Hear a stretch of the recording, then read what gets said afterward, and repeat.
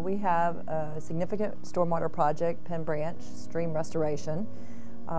It is one of our larger urban streams within the city limits. It actually has about a little over 3 acres of watershed contributing to it, and it is that outfalls right above Lake Catherine.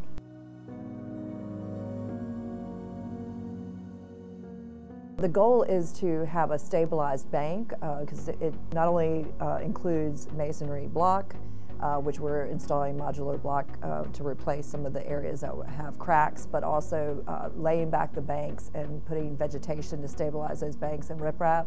So as storm events come through, we expect it to be able to handle those higher velocities without undermining the foundation and have a safer channel for that stormwater to flow through.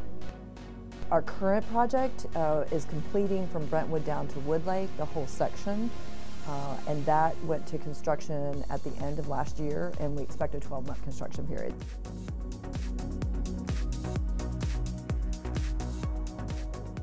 This area was impacted by the flood of 2015, and when that flood came through, we had a lot of destabilization, undermining of foundations, also a lot of erosion and sediment that accumulated from the flood.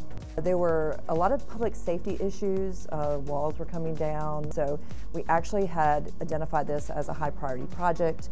For example, right there at Brennan and Trentham Road, we have a dry cleaner there that was right on Penn Branch and highly impacted by some wall issues, so we were able to go ahead and move that forward. That project came in around $2.3 million. We were able to get it quickly and work with the business owner to get that wall reestablished.